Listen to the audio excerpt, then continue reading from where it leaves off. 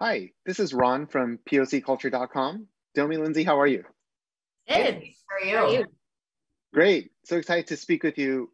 Really love what we've gotten to see with the film so far. Domee, if I could start with you, there's been a lot of talk about how the film is an East meets West kind of blend of animation style and I think story as well. What were some of your inspirations, both in anime and Western animation, that you took and put into this film? Oh, yeah. So many. I mean, I grew up on a steady diet of anime and manga in middle school. I was also the vice president of the anime club in high school. That's how cool I was.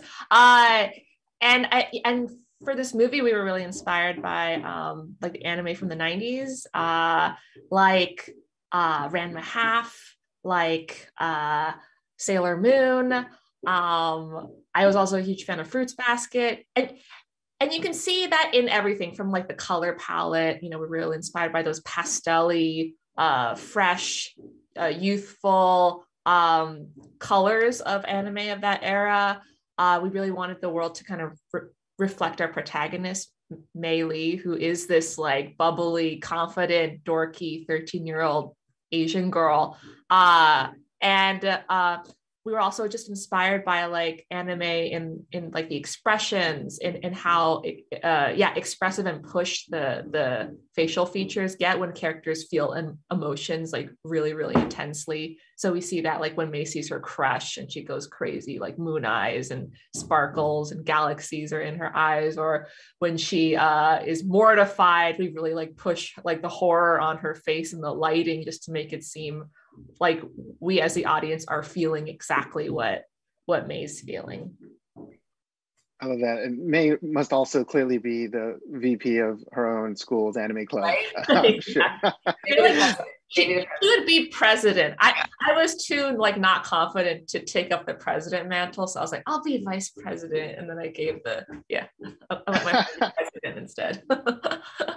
That's great. And I really feel like that anime inspiration comes through. Lindsey, to you, you've talked about how you hope that even though this is a specific story about like a Chinese girl in Toronto, that you really feel it's a universal story that people of all kinds can connect with. How does the film strike that balance between being culturally authentic, but also, universal to anybody? Yeah, I think a lot of the kind of the details and the nuances and the characters that Domee's put in this film are obviously specific to a time and a place and a culture, but the emotions and the experiences that these characters are going through, and the kind of the growth and the ups and downs and the evolution, like those are so universal. I think if nothing else, like as much as we all try to avoid remembering that period in our lives, it is so kind of imprinted on our to our cores universally. Like everybody has stories from being in middle school or in their tween ages that feel like as real. All those emotions you felt, like the embarrassment or like the horror or whatever, or the love, the lust or the love, are so kind of real and visceral and easy to tap into. And certainly that's what we've experienced on the crew of the film, as they've all kind of gone through and told stories from that time, that I do think it's going to be universal. I think people are like, it's so easy to tap into those moments and those emotions and those memories, that I think everybody's going to feel right, like they're brought right back to that moment, those periods. So I think it is universal in all of those ways. I definitely agree with you, and those moments do stay with us. So Domee, speaking of like horror moments from our youth, you talked about how you learned a lot about your relationship with your mom through this process, and you shared previously about how she was hiding behind a tree during one of your first days of school. I think it's amazing. Could you talk a little bit more about what you did kind of realize about your relationship with her and just growing up, with that East and West tension, being someone, part of the Asian diaspora?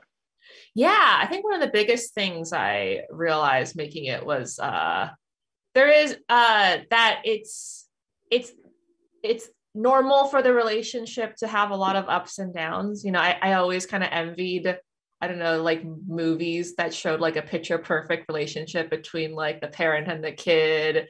and like they become best friends when they're, you know, when the kid's an adult, and I'm like, oh, am I doing something wrong? But I think, you know, making this movie and like you know, following May through her journey of accepting and embracing all the messiness in life and all the changes in her life has really made me embrace that too. And, you know, realize that especially for like Asian kids and their parents, it's always going to have its ups and downs, and there always is going to be this push and pull and this tension, and you're always going to sometimes feel like, oh man, am I a bad kid? And that guilt's going to come in, and then it's going to leave, and it's a constantly moving thing that'll never go away, even when you're a 30-year-old adult. Yeah. That's absolutely right. Okay. And yeah, it's okay. I feel like you started telling that story with Bao, which I don't know if you could say I have a Bao Funko right behind me. That, yeah. And those stories really resonate, like Lindsey said, universally, but particularly with like Asian kids dealing with that East-West tension. Yep. So Lindsey, you talked about how you have teens, and so you represented kind of the mom perspective Yes. with this production, which I appreciate as a parent. What should viewers know about May's parents to help us better understand their characters? I think that I would say this to Domee all the time during the, I'm like, just so you know, like the parents don't know, we don't know what we're doing. I mean, we're all trying our best. You know, as I think I said that both in like reaction to the mess that was usually happening behind me in our Zoom meetings with 3 teenagers, but also in reaction to kind of as we were watching the scenes of the film go and making sure that at least to some degree the mom's you know, voice was represented in those scenes. And I think you know, for me, it was just always knowing, and I think, you know, Domee and Julia did a great job of making sure, and Sandra in her performance, making sure that we always knew that this was coming, all of the emotions, the crazy emotions, the anger, the frustration, the disappointment, were all coming from a place of love, like, and of a desire to not only protect your kids, but also to keep them. I mean, you know, as much as we know they need to grow up and forge their own path, there is still this kind of sadness that comes with, you know, with puberty, in the sense that you just know that it's often the first time that you have a different agenda or a different perspective or a different kind of motivation than your kids. Usually you're in sync up until that point. So I do think that there's a sadness to it from a parent's perspective and trying to kind of be real to that too. Just that. And I love that we added scenes in there where you just see her kind of later in the film, kind of having these moments of having her daughter by her side all the time. So yeah, I think the film really does a nice job of making sure that shines through, that there's a lot of love behind all of that tension.